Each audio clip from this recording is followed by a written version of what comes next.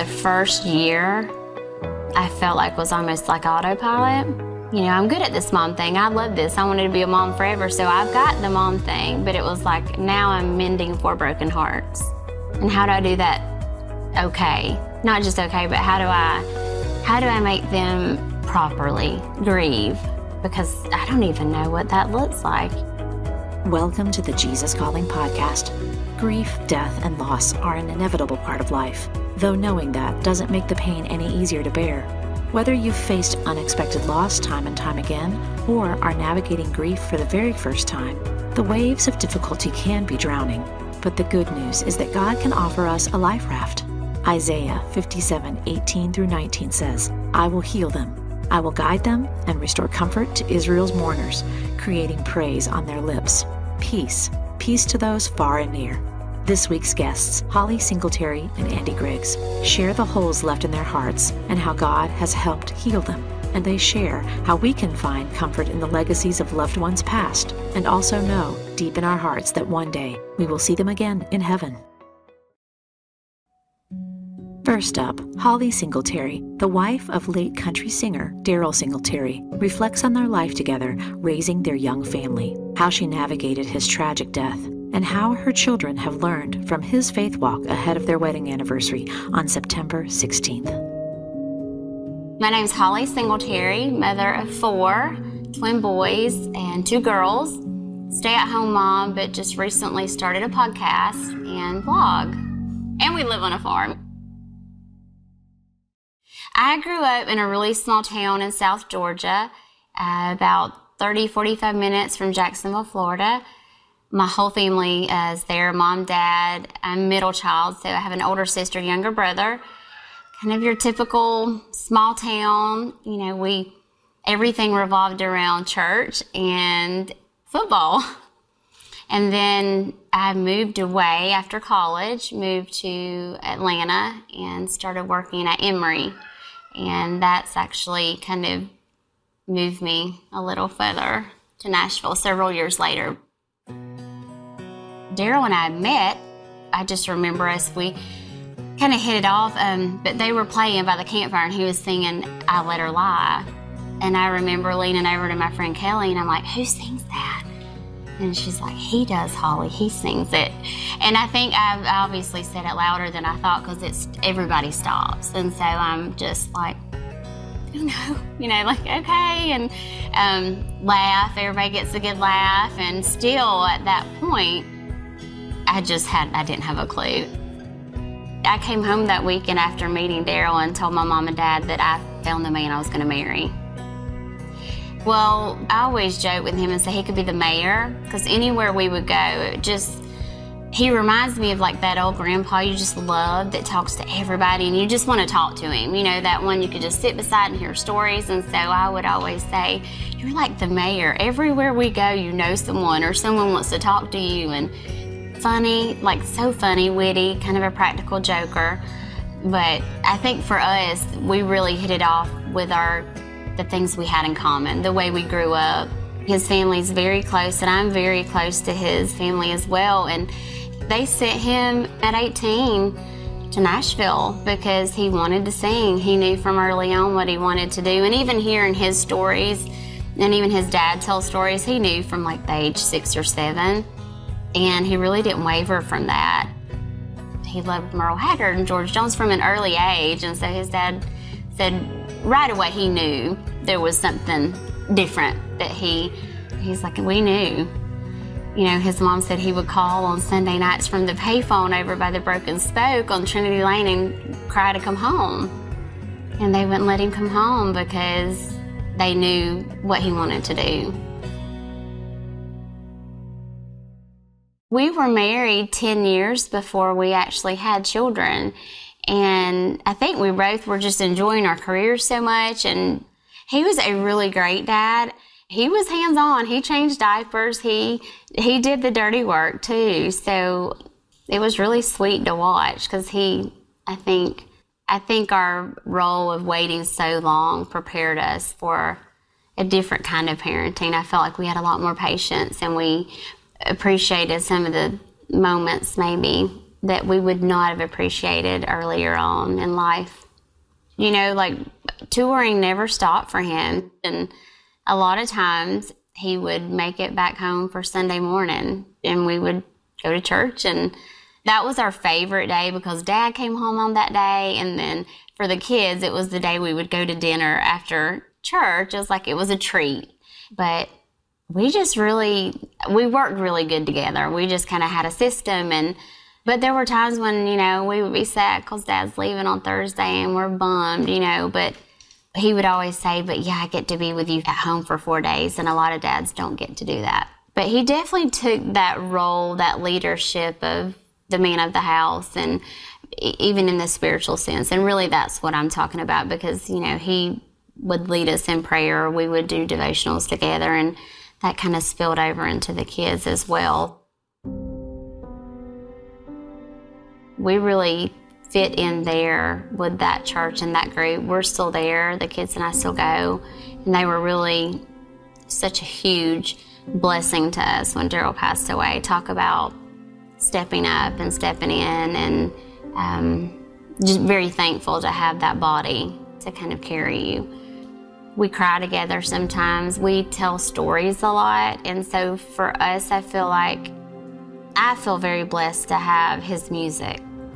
And I saw that really early on with the kids. Like, they have their little iPads, and their iPads are connected to Daryl's phone. So all of Daryl's love for music, not just his songs, but all those old songs that he loved, you know, I catch them listening to. Or he's on YouTube a lot, so we'll pull up, especially the talking videos. Like, we love those because he'll tell a story and we get to hear his voice. So we talk a lot about that and how blessed we are to still have that connection. Like, he's still here.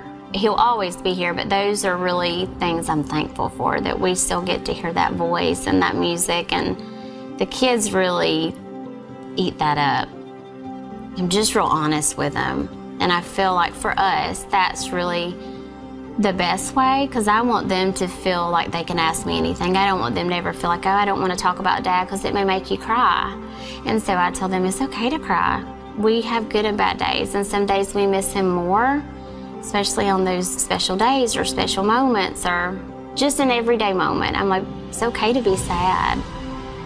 But one thing I tell them, it's not okay to stay there. I don't want you to stay there. I don't want that to turn into bitterness and anger and mad. And so I think we're kind of more, I guess, a cup half full, not half empty. And so that's where, you know, I guess gratitude and a lot of that I feel like comes into place for us for the third year of just now we're dealing. And I don't like to say moving on, but we're moving forward. To learn more about Holly's story and her new podcast, Hope with Holly, please visit hopewithholly.com. Stay tuned to Andy Griggs' story after a brief message. Many of us want to develop a deeper prayer life. In this new 365-day devotional, Jesus Listens, Sarah Young offers daily prayers based on Scripture that will help you experience how intentional prayer can connect you to God and change your heart. Learn more about Jesus Listens and download a free sample at jesuscalling.com/JesusListens.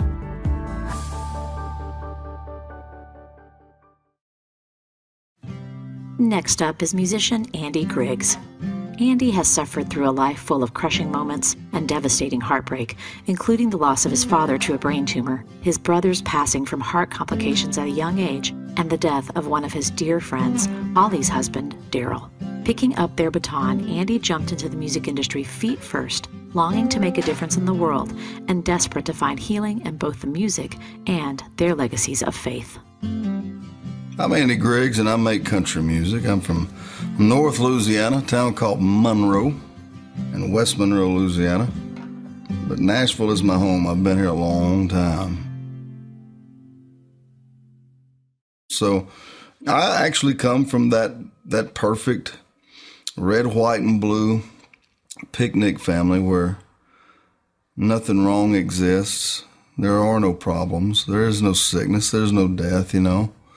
I grew up as a small kid like that, you know, to where I was just that all-American family where The world is perfect.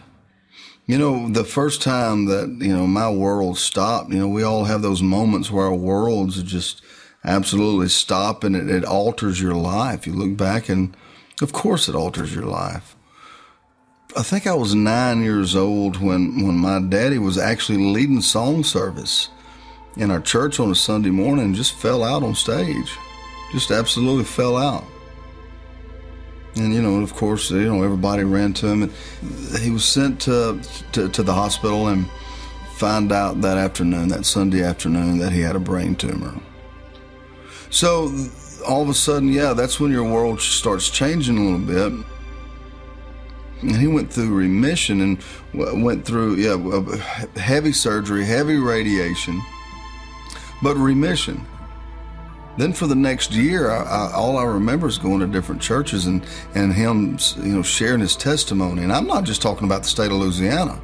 I mean, we went all over Texas and Arkansas and Georgia and Mississippi, Alabama, some parts of Tennessee. Everybody wanted to hear his story. He was on death's door with this huge, massive brain tumor, and one day it was gone. Just one day it was gone. So I remember for a year doing that. And then all of a sudden, one day after about a year and a half, Daddy got a headache again. And this time it was fast. I remember by now I'm 10 years old, and I remember this look on my mama's face. And she said, "All right, boys, let's go. Your daddy wants us all to meet him at the doctor's office. So let's all go to the doctor's office." And I remember just this look on Mama's face. And we went and sat down, and we used the literal Dr. Greer's office for Daddy to sit down and tell us. And he says, I want y'all to know I have it back, and it's bigger and stronger than ever before. This time it didn't take long. So Daddy dying was my first great big mountain to climb. That's the story of my daddy. It's sweet, sweet, sweet memories. He was a great, great man. I still to this day have people come up to me and tell me how much they think of Daddy, and how, that Daddy still crosses their mind after all of that time now. He died in 1983. So, that's, time flies when you're talking about the loss of a loved one. Time flies. It really does. Legacies don't die. They don't die very easy. It takes a long time to see a legacy, to see the sunset of a legacy, because everybody's life is a sunset. That's a beautiful thing at times. Life is a beautiful thing. Beautiful thing how God made this. It was me and Mom and Mason, my older brother. We just, we tied our knots that much stronger. Leaned on God, didn't miss a beat with church. Matter of fact, leaned on church. All of our church family was so good to us and good for us. But it's strange how a good family, and you see different families do different things. You see them scatter. You see them change for the worse sometimes. You see them close up. It's our natural tendency to do all of these things, but it's so warm to watch a family just go whop. And just those ties that will never be broken, and that was my family, and I witnessed that with Daryl Singletary's family, and that was the first thing that I just started praying over that whole family with Daryl, was praying from my own experience. Let that, the Bible calls it a hedge. Let that hedge become unbreakable, unpenetratable. And the more we hurt, the more we lean on each other, and the more that hedge, the Bible calls, is absolutely unpenetrable by the enemy. Man, I love that. I love that. And I think that's how the Holy Spirit moves, and that's how it's meant to be. It's our natural tendencies to sometimes try to bear things by ourselves. But Jesus said, "I'm sending the Comforter." Man, I love that. The Comforter. What does the Comforter do? He ties those binds. He mourns with you, but he builds a hedge that is unbreakable. And I think that happened to me and my mom and my brother. I think it is instilled into man that outside of our Heavenly Father and His sovereignty, the most powerful thing in this universe is my words and my prayer. I really believe that. I think prayer changes. It changes the future. It changes everything I'm looking at. It changes, when you speak things, and Jesus taught us how to speak, and I don't mean praying to some God way out there somewhere, and we don't even really know where that God is or if it's going to be yes or no. And, Jesus didn't teach that. Jesus didn't teach that kind of praying at all. Jesus taught you pray, and like Paul, you pray hard and heavy, and you meditate. When you hit that spot in prayer, you stay there, and let the Holy Spirit just move within your prayer. That's a lot easier said than done, but yeah, that's the way I was praying for Holly and the kids when Daryl died. And, the irony of that is my daddy's name was Daryl. When my daddy died, families upon families, churches upon churches of everywhere we had been giving that testimony. Oh, my Lord, the prayer chain was big, so we made it fine. It was a difficult time, but we made it fine. My brother, growing up, became more and more and more of inseparable friends, and at times I'll see that in sisters or in brothers. You don't see it often, to where they're just absolutely inseparable. I know a couple of families like that, but not many. And that was my brother. He was my hero. He took the baton of my daddy's music. I didn't. I was more into hunting and fishing and sports. So my brother, he was the musician, he was the songwriter, he was the singer. As he became an older teenager, he formed a band called God's Country. It was a Christian country band, and actually came here to Nashville, recorded an album called Glory Road. And I sat on the sidelines and I watched my brother. Now, my brother was born with a heart condition, so he didn't grow up big and strong. My brother was real thin and a little short and weak. He couldn't go walk 2 miles with me out in the woods, that kind of a thing. But he was certainly, if my daddy was Superman, I lost Superman, and all that kind of shifted over toward the way that I saw my older brother. My older brother became, the rock star of my life. So when I lost my brother, that's not just a world change, and that's a whole universe change. He died in December, so it was my first year in college. I saw him several times that day, and just like brothers, we argued that morning over something stupid, but it's strange. People ask me what got me into music, and it wasn't any kind of a dream at all. I've never had a musical dream. That wasn't me. I've never dreamed of Nashville or tour buses or singing on a stage or looking people in the eye, looking at crowds. My only way to grieve for my brother was through his songs. I picked up his guitar and learned how to play a D chord. His buddy Flipper taught me how to play a G chord and a C chord, and I would sit up at nights. That was the only healing, healthy grieving that I could do was music. And it kept me up at nights. So as I was continuing to grieve and just playing Mason songs, and the Holy Spirit, ministering to me through that, what I didn't realize, I was falling in love with music in a new way, in a new aspect. I was falling in love with music from the eyes of a quarterback, not from the eyes of somebody sitting on the sideline like I'd always loved. My life was changing before my eyes. It became to where I was miserable if I wasn't playing music. Before long, I learned a Merle Haggard tune. Before long, I learned a George Jones tune. And it started going that way. It never was a dream of me. I never had a dream of music. I was just trying to get over my brother's death. That's all I was trying to do. So, in 1995, I moved to Nashville and didn't know a soul outside of 2 guys. Didn't know a soul. Transferred my Sam's wholesale job to here.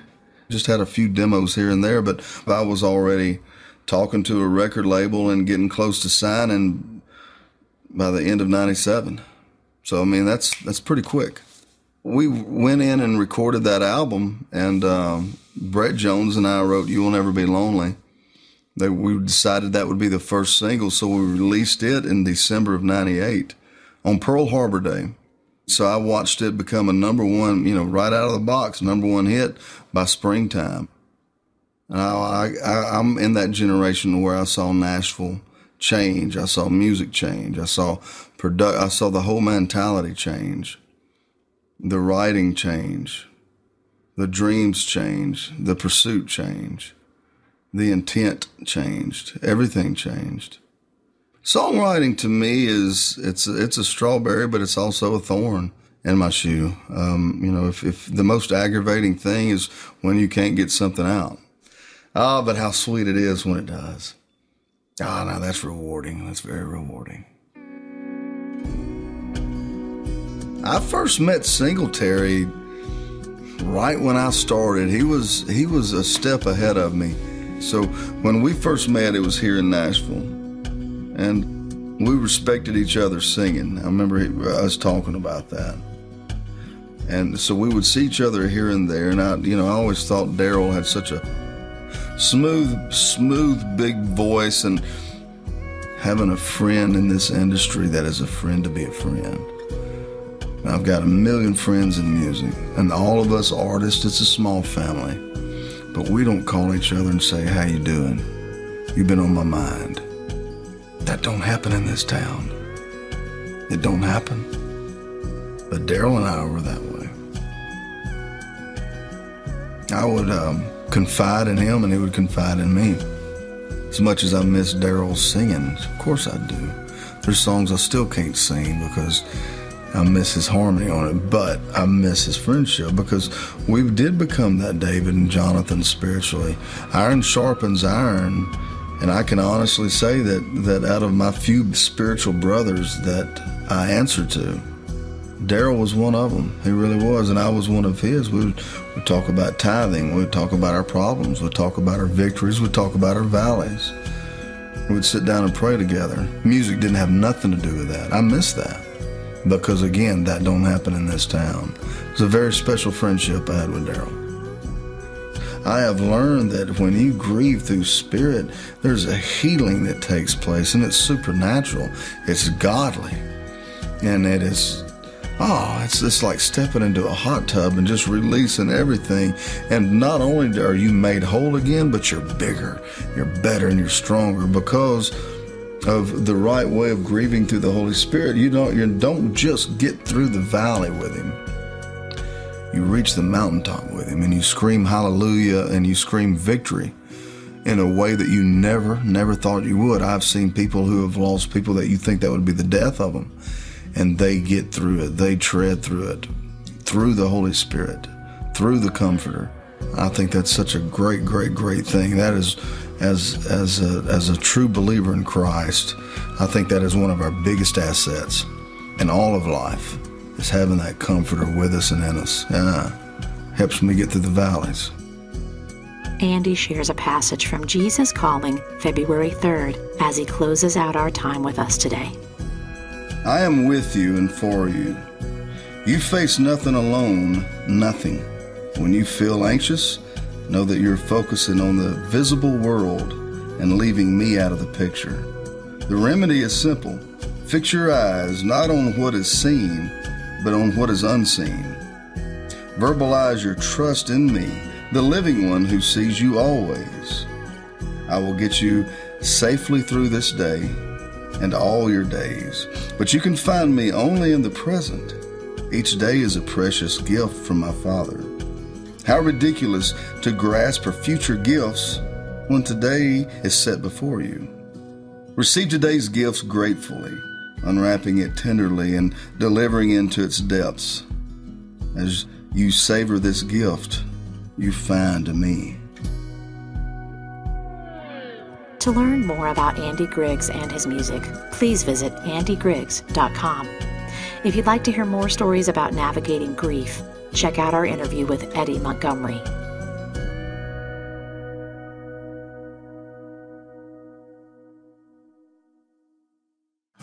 Next time on the Jesus Calling podcast, we speak with music artist Travis Tritt, who shares how God is in our past, present, and future.